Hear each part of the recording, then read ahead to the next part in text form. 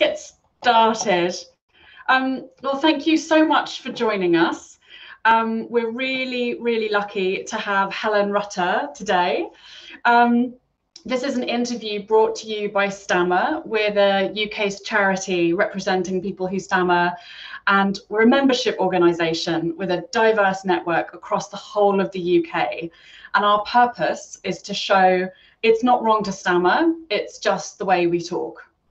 If you're not a member, please consider joining us. It's free and you'll be the first to get notifications for events just like this one. And actually this event is part of a series we're calling Stammer Social. And frankly, the month of March is bursting at the seams with things to get involved with. But I'll tell you a little bit more about that at the end. So let's just cover a few more of the technical things. We've got George from HQ, who is behind the scenes running all the tech bits. If you'd like to comment on what you're hearing, please feel free to use the chat function or ask a question. And you should see at the bottom in the participants section, if you click on that, you'll be able to click on yes if you want to ask a question at the very end of the session. So I'll cover that again when we get there. So Helen and I are going to have a chat about her book for about 30 minutes, and then we'll come to the Q&A. So feel free to type away in the chat whilst we're having a chat, or you can wait until the end and click yes and ask your question direct to Helen. We can, well, we're expecting to wrap up at about 12:45. Any questions on any of that? Everybody looks ready to go. Brilliant. Okay, so let's get started. Hello, I'm Betony Kelly. I'm a trustee for Stammer, and I'm thrilled to be speaking to comedian, playwright, actor, and now novelist, Helen Rutter. Hi, Helen. Hi, it's so nice to actually see people. I do these things sometimes and literally I can't see anybody. It feels like I'm just talking into a vacuum. So to actually see faces is very lovely. Great. So this is your first book, right? Yeah, it's my first book, and it's a bit of a shock, to be honest, to be saying that I've even got a book out. It wasn't really part of the plan. I wasn't one of those people that, you know, always thought I had a book in me. It wasn't from a child wanted to be an author. It kind of snuck up and surprised me. So it's very exciting to be able to actually say that I wrote a book and that it's here and it's real. Yeah. And can we just take a moment to acknowledge the incredible praise it's received? I mean, Jacqueline Wilson and Baroness Floella Benjamin, and you know, it's now Waterston's Book of the Month. So it's awesome. It's pretty good, isn't it? Yes. Yeah, it's going really going good. Quite well. I'm quite pleased with how it's going. So look, you did say that I could spring things on you. Would you mind doing a bit of a reading for us, just to get us in the mood? So I was hoping, here we are, look, I've got my pre-copy here. I was thinking page 125 in the last paragraph to the end of 127. We should have prepped this up, but yeah, no, that's all right. That's one of mine that I pointed out that I could read, because I thought it's quite a nice little section, isn't it? It's really nice. Yeah. So shall I give people a bit of heads up as to where we're at in the story? Great idea. So basically the story is about a little boy called Billy Plimpton, who he's 11 years old at the start, and he's about to start secondary school. And he's decided to go to a secondary school where nobody else from his primary is going to go, because he wants a fresh start. He wants to be a whole new person and, you know, make a clean start of things. Apart from one other person, Skylar, who is also going to this school. And Skylar ends up being quite an important character. She's quite loyal, but she's also quite feisty. So she's quite important to him. And Billy Billy wants to be a comedian. He loves telling jokes. He's funny and he really wants to be a comedian, but he thinks that his stammer is going to completely get in the way of that. And he can't picture himself being on stage and telling his jokes with a stammer. And so he has these various plans to try and get rid of it, to try and disguise it, to not speak, to, hide himself away. And none of that really works with being a comedian.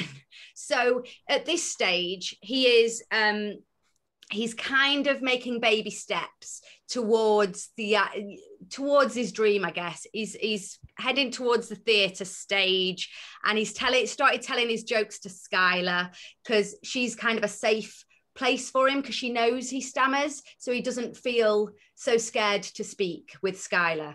Where do you want me to go from, Betony? Which bit? Last para, 1, 2, 5. Yeah. It's nice to have one person to talk to while I eat my lunch. It's actually quite hard being quiet all the time in lessons, especially when I know the answers but don't want to say them out loud. So by lunchtime, I'm ready to talk to someone.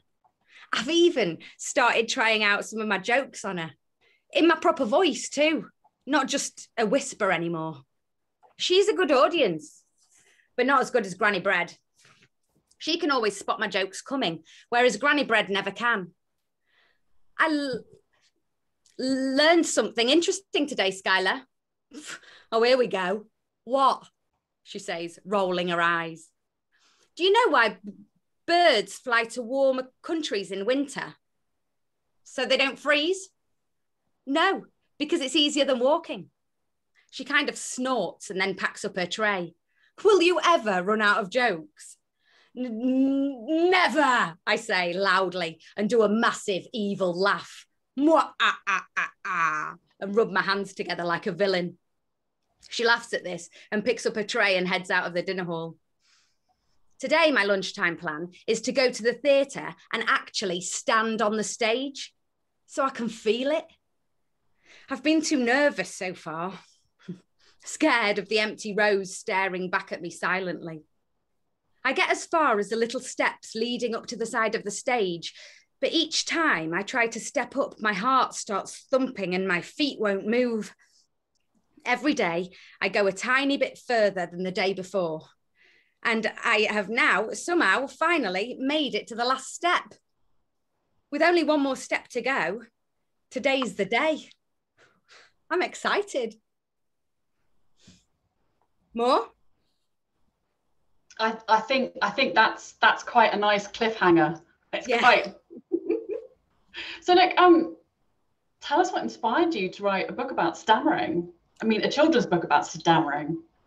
Yeah, so I've always written and I've always made things and told stories, whether it be on stage or in various different ways. But my son Lenny, who is now 13, he was about 10 at the time I had the idea for this book, and he stammers, and I think we'd been through various ups and downs and various kind of emotions with it, and things, things that had happened around his stammer. But I think by the time he was about 10, he wasn't feeling as much stress about his stammer, and neither was I. And obviously then that played into each other, and it became something that was just a very small part of him and a very small part of our story. And I think at that point, I had the perspective to be able to see it as a story that I wanted to tell, and have enough distance to be able, because this Billy Plimpton isn't Lenny. Billy Plimpton has gone a long, long way from Lenny. He started off being very close, and then, you push things further and you make things more, dramatically interesting. And so he isn't Lenny, but I think I only had the distance at that point when he was that age, and we were so comfortable with his stammer, and with everything that had happened, that it gave me the ability to see it as a story that, well, I was writing for him. I wanted him to be able to read a story about somebody like him because he never had before. And then I started to think, oh, actually maybe other people might enjoy this story too. Yeah, because stammering's just so misunderstood, and nobody writes about it, and it's such a kind of complex question of like, why do people stammer and where does stammering come from? And MRI scans have shown that there's a clear difference between the white brain connections, between white brain matter between people who stammer and people who don't. But 8% of children will stammer at some point in childhood, and our recent surveys are showing that about 3% of adults will continue to stammer. So 5% just stop, and it's just so strange. And I really liked how you drew out how every single person who stammers seems to have like an origin story. So there's the research and there's the things that we know through science, but actually in the case of Billy, there's still all these like extra bits. He's got a grandfather who stammered, so there's a kind of question about hereditary. He had a near drowning experience. There was the pressure of his younger sister starting to speak. It's deeply personal for everybody. I mean, do you have an origin story for Lenny's stammer? Yeah, so he does have a granddad who stammered when he was, I think he stammered throughout his teens, and he doesn't stammer anymore. But yeah, so there is that element. And for us, I think the stammer was always there, but it was quite. So I remember his at preschool, his preschool teacher saying he does repeat a lot of words, but it may just be that that's his age, and lots of kids do that, and it's just a kind of a very, very common thing for a 2.5-year-old to do, because he always wanted to talk a lot. Like, he had a lot of information to get out, and he was really bright, and he spoke quite early, and there was just so much information. You could almost see his brain heating up because and so I think we all just thought, well, maybe it's just that he can't get it out as quickly as he wants to. And as the time went on, she said, it does seem like maybe it could be a stammer. But, he doesn't seem to bother him at all, which it didn't. And so it's kind of like, well, there's no problem. There's only a problem as soon as there's a problem for him. And it just wasn't. But then when he went to school, he had a teacher that he was terrified of, absolutely petrified of. And there was that. And then one of his, I think it must have been in year one. Yes, it was year one. And one of his best friend's dads died. And it felt like at that point, the stammer became something a lot more prominent, and something that he began to notice a lot more about himself and see. And I think that it was also because it was at school, and kids are at that age and maybe starting to be a bit more, not cruel, but noticing differences a little bit more, I think, aren't they, at that age? So I think it was all of those things that felt like, okay, and then he started to find it a bit more difficult. Yeah, I couldn't believe that you didn't have a stammer when I read the descriptions of Billy rationalizing his speech and how he's managing his parents' emotions around it, because you capture that internal struggle so perfectly. I felt, as someone who stammered since early childhood, you were telling my story and sharing my feelings. There were just such lovely moments when Billy's struggling with his speech and he wants to get rid of it, and he's waking up hoping for a cure. And I thought I would be cured when I had my first kiss. I thought that was going to be it. It was going to go. It was going to be magic, just like waking up from a princess kiss thing, and Billy, bless him's, trying to find herbal teas and, like wanting a magic tablet, or, coughing and whispering. It's really hard when you're held back. I mean, have you and Lenny gone for speech therapy? Is there a story there for your hunt for something to help? Definitely, yeah. We didn't for a long time. I wanted it really to be led by him, even though he was young. I never wanted to, I don't know, I really didn't want him to feel like it was a problem. I didn't want him to feel like it was something he needed to fix. And so we delayed it for a while. And then I had a friend who was a speech therapist, and I talked to her about it. And she said, the sooner that you do get into speech therapy, the better. That's what we say, like the earlier you do it. And I was like, oh no, maybe, you just it feels a little bit like you can't win in a way, because I was like, okay, I'm trying to protect him and make him not feel like it's too much of a problem. But then I'm like, oh no, I should have gone the moment that the preschool teacher said that, and then it would have been easier. So I think there was, along the way for me as a parent, there was loads of things where I just thought, is this my fault? Have I made the wrong choices? Could I be doing something better? And I know that I got things wrong. When I talked to that speech therapist friend of mine, I remember her saying, I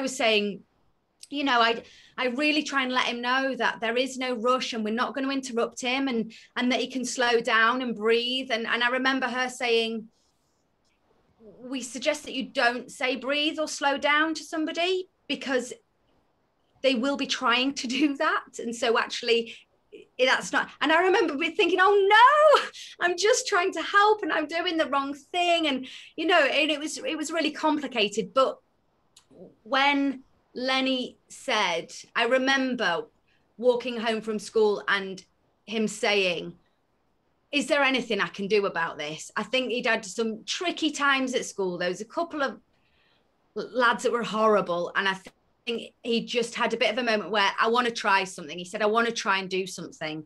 And I said, that's fine. Let's figure out what we want to do. And we went to speech therapy.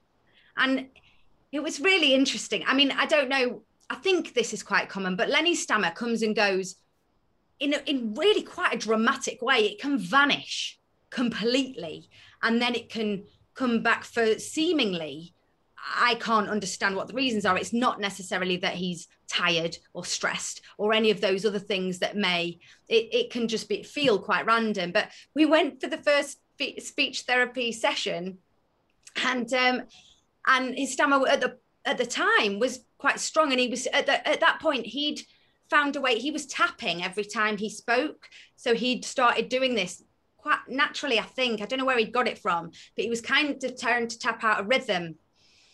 And that, in a way, was kind of more dominant than the stammer, because it even though it meant that he wasn't stammering, it changed his speech so much that it became really quite a strong, unique way of speaking, because he was quite robotically tapping out. And so the speech therapist saw this, and, and it was quite strong. And then he walked out of that first therapy session and he didn't stammer for about 3 weeks at all. And I was just like, what? Magic! Magic! It was the magic. I was just completely like, what? I can't get my head around this. I don't know, how are we ever going to understand this thing? Because it feels like a gas that you just can't kind of get hold of. But then it came back again, and we carried on speech therapy with her, and then it lessened, and he found, I think he got a bit bored of speech therapy, and his stammer wasn't really upsetting or anyone, so we left. Then it came back again, like about 6 months, a year later, quite strongly. He said, can we go again? We went again and saw somebody else. So yeah, we've done 2 different speech therapists. I can't imagine him wanting to go back again, but if he ever does, then we can try again. Yeah, it's so hard. It's so hard, and that really impossible balance between like practically trying to solve something whilst emotionally trying to encourage that person to feel that they're good enough just as they are. And I think from a parental perspective, it's so hard. It's impossible. Yeah, you know, it is a conflict. It is, yeah, it is really, really tough. I wanted to ask you about some of the other characters in the book as well, because they're such a lovely bunch. You talked a little bit about Skylar in that extract that you read, but it's really lovely how you introduce these characters just as, you know, you'd come across any other child in school or at home, but then slowly you build out the complexity of their lives. So, you know, slowly you realize that Skylar's a young carer. You know, her mum is really unwell, and you know, Billy's little group of friends, the regulars, they each have something different about them. And even the villain of the book, William Blakemore, it's revealed slowly that he comes from this really turbulent family, and it feels like he's got a learning difficulty. And it's that kind of moment, that he and Billy finally connect, is kind of through that. Why was it important for you to write characters like that?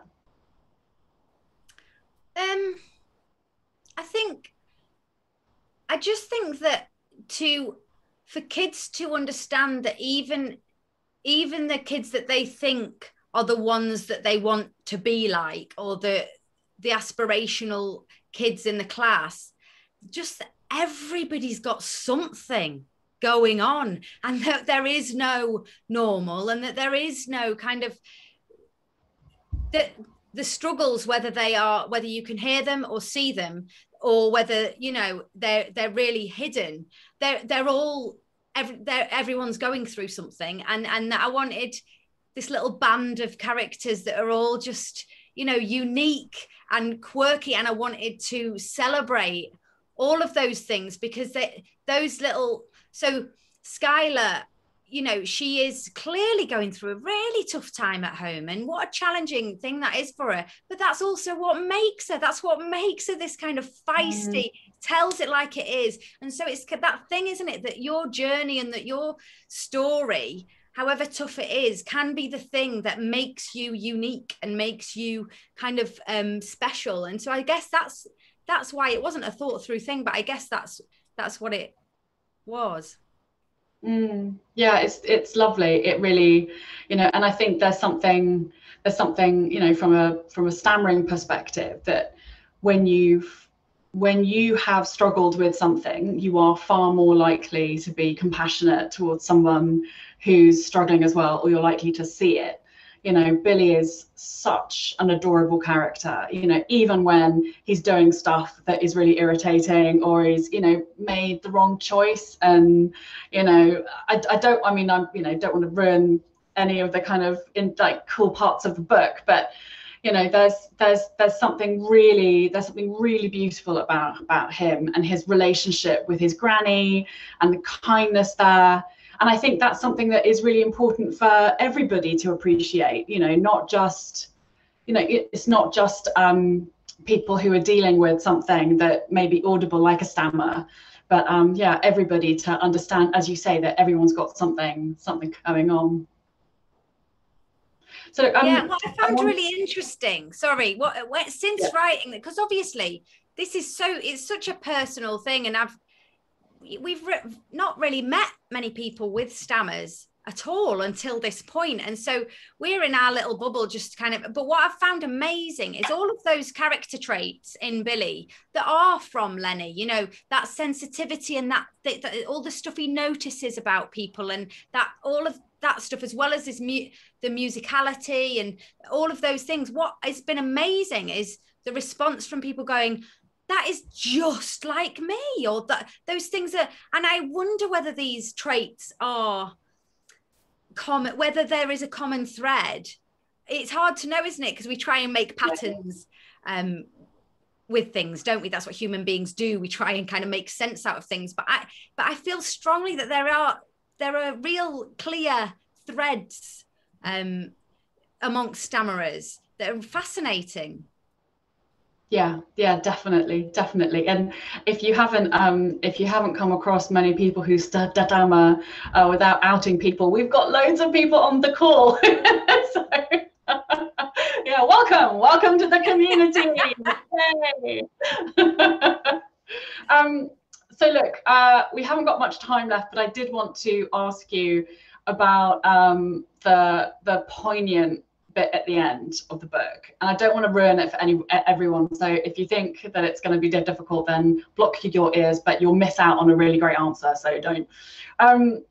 So Billy gets this internal shift where he finally accepts that he stammers, and he's just going to get on and do what he loves, you know. And I loved that, and it was a real tearjerker moment. And the school talent show audience go from being hostile and laughing as Billy's struggling to start his set, and then they change in an instant when he relaxes and makes a joke of holding their attention. And I've seen that in action in like professional events where a stammerer is giving a speech, and that moment where that click happens, that switch from what the hell is this to oh okay, you know, there's that intense listening and the engagement with the speaker. It's magic, and arguably that makes someone who stammers much more engaging and listenable, if that is a word. But why do you think that in 2021, when there's been so much change around accepting disability and difference, that stammering is still seen as a bit odd and isn't really accepted? Yeah, I've questioned people's responses when I've witnessed people's responses, and Lenny's stammer is relatively mild. Now it's very mild. But even with a stammer that is, you know, it's not difficult to listen to. It shouldn't be hard for people to just wait. Like, it's not. But what I found really surprising was the discomfort that people clearly felt when he was trying to say something, trying to get to the end of a sentence, and the fact that people couldn't wait. It was like they couldn't allow themselves to let happen whatever it was, because they didn't know I felt like it was, they didn't know what it was. They didn't know it was a stammer straight away. And that discomfort of them not feeling in control and not knowing what it was made them have to do something. It either made them have to mimic or repeat or make light of or tell him to slow down or something. They had to do something about it. And I just found that really, really interesting, because it felt like something that wouldn't happen if you told people that this is what happened. When I say to people, yeah, adults would mimic him back to him, and people just wouldn't believe that. They would say, no, adults wouldn't do that. That's just cruel. Why would anybody do that? And that was the thing. It was like, why would anybody do that?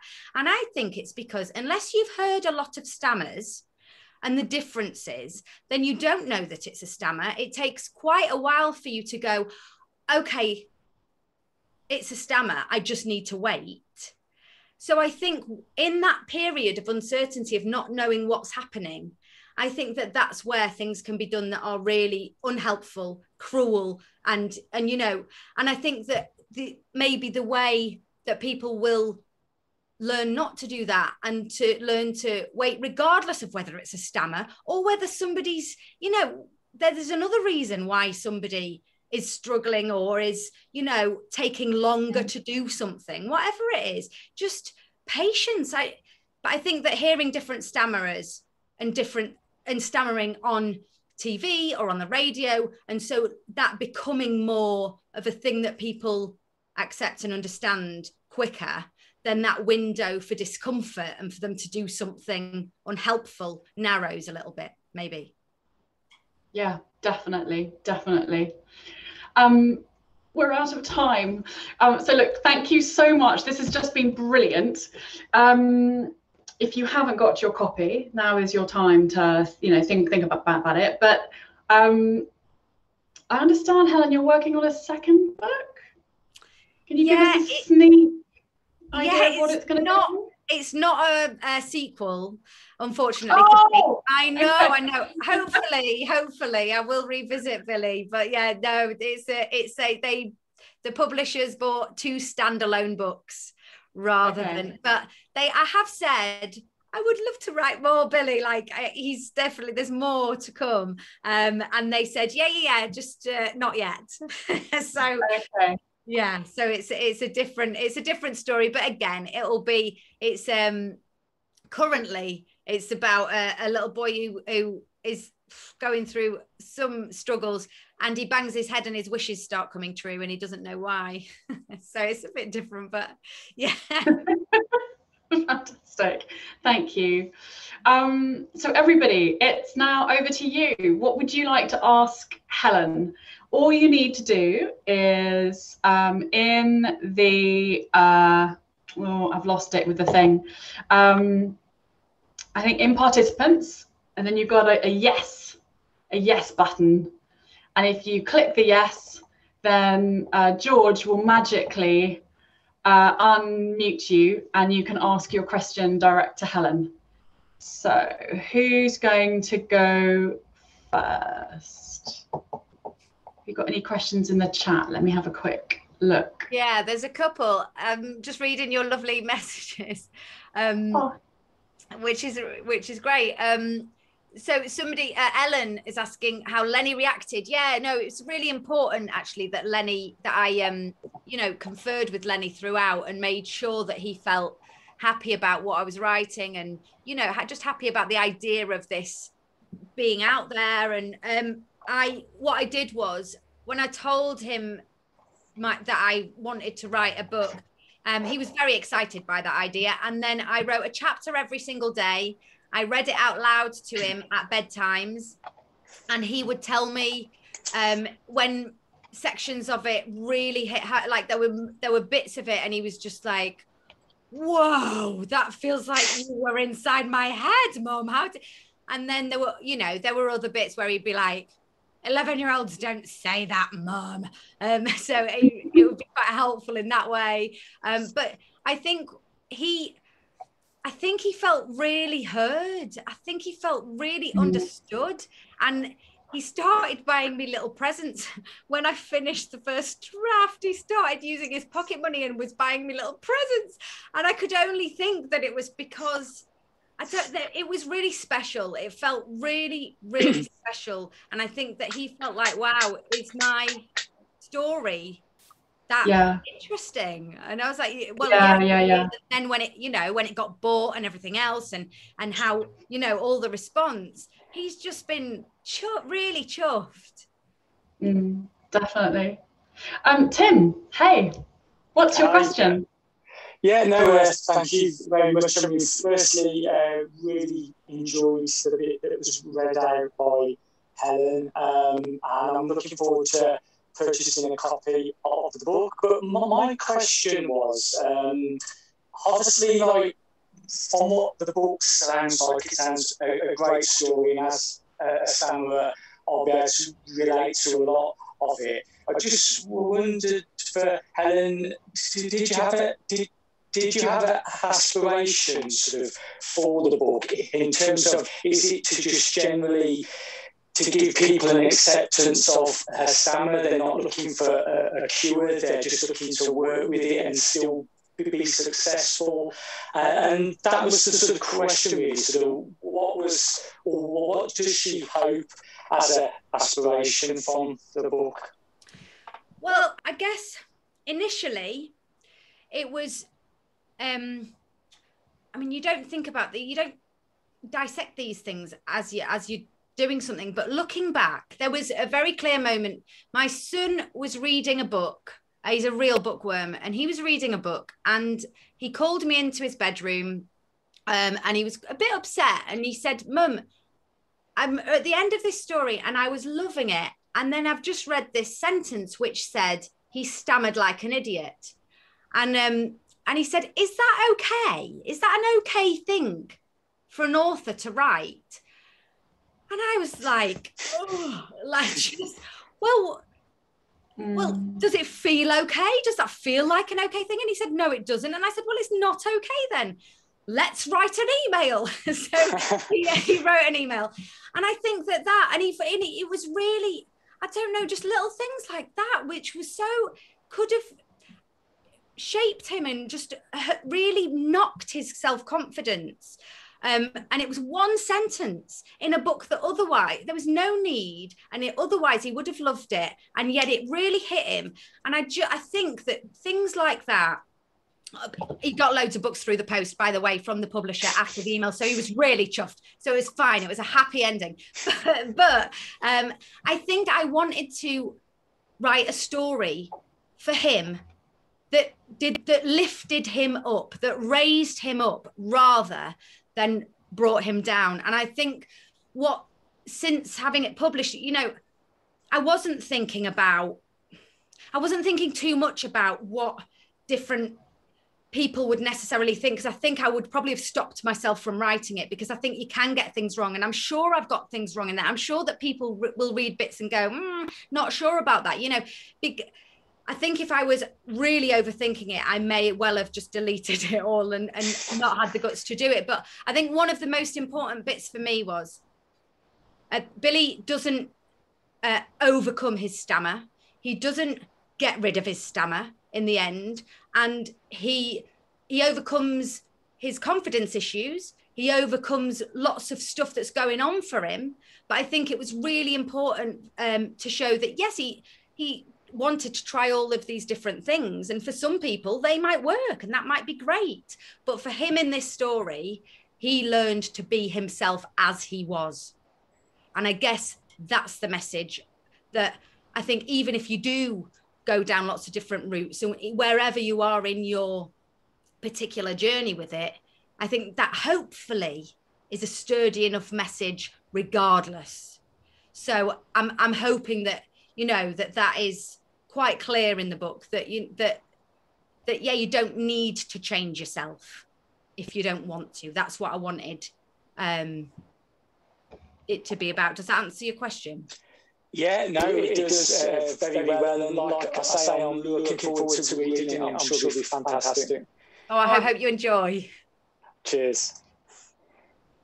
Yeah, I did notice, Helen, with some of the interviews you did that I watched to prep for this, that there wasn't an interviewer that didn't say overcome or get rid, or, you know, it was, yeah, it is really enlightening that even now, you know, people talk about stammering as if it is something that you would want to get shot of as quickly as you could, or, you know, even the use of it, like stammering like an idiot, like associating, you know, something that some people, and it's contentious in the community, but it's a condition or a disability, you know, you wouldn't be laughing at anybody else, but it's perfectly acceptable. Or to, as you've described, laughing at a child who's stammering.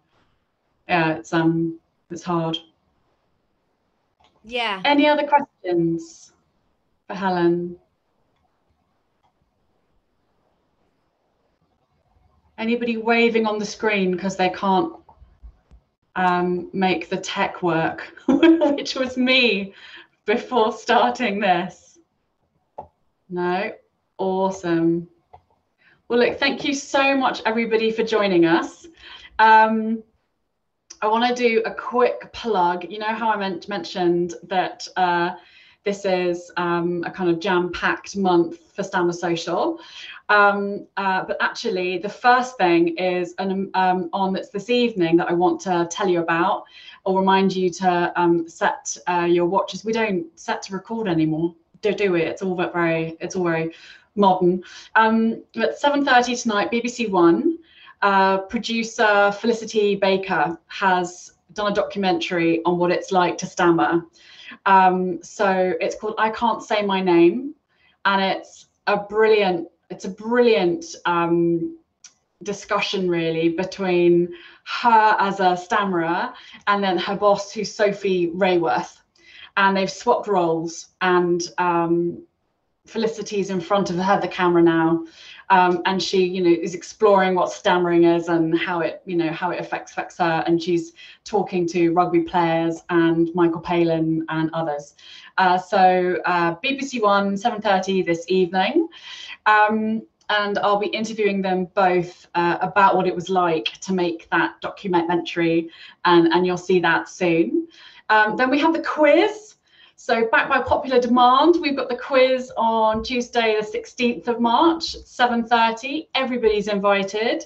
Don't worry if you haven't got a team, just sign up on the website and we can pop you into a team on the night. Don't worry, you don't have to answer the questions in front of people. It's all done just with your teammates, and the quiz master Bex is just fantastic, and the questions are really funny, so don't worry that you have to know anything particularly glamorous. And then two other things. We've got a singing workshop for all abilities. I've got no idea how this is going to work with everybody on different devices, but it'll all be made clear. So that sounds really, really fun. And then there's also a book club, and you'll get more details on that. So I'm going to just clunkily, I wonder if George has amazingly put it in. Let me do that for George.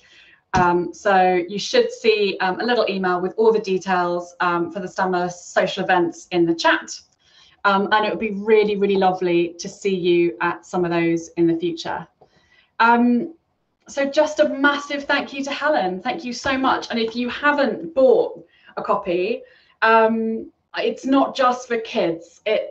I think everybody on this call would really enjoy it. And if you do have children, I think Tessa's comment is just really beautiful, where, you know, in the chat she talks about sitting down and reading it with her son, and it being a really lovely way for her son to open up about how he feels about his speech. So if you've got if you're a stammerer, or you've got a stammerer in your life and you want to open up a conversation about what it is, then I really, really recommend it. And as I say, it's Waterstone's Book of the Month. If you would like to convert your copy into a signed copy, all you have to do, oh, here we go, Helen's got the glamoury bits. So even in the complications of COVID, we can convert your own copy into a signed copy, and you know, if you let us know who you'd like it made out to. And there are some really, really, really cool patches as well. All you need to do is drop George an email, and you should have his email. Either it's going to come up on the magic chat, or the invitation that you got to the event has George's email address if you reply to that. Have I covered everything, George? Is there... I think that's it, everybody. So look, have a really, really lovely rest of your Wednesday. I hope it's brighter now where you are. It's certainly pretty grey in Penge, but enjoy the rest of your week, and thank you so much for joining us. Thank you, everyone. Thanks for your lovely messages. They're really great. I hope you enjoyed the book.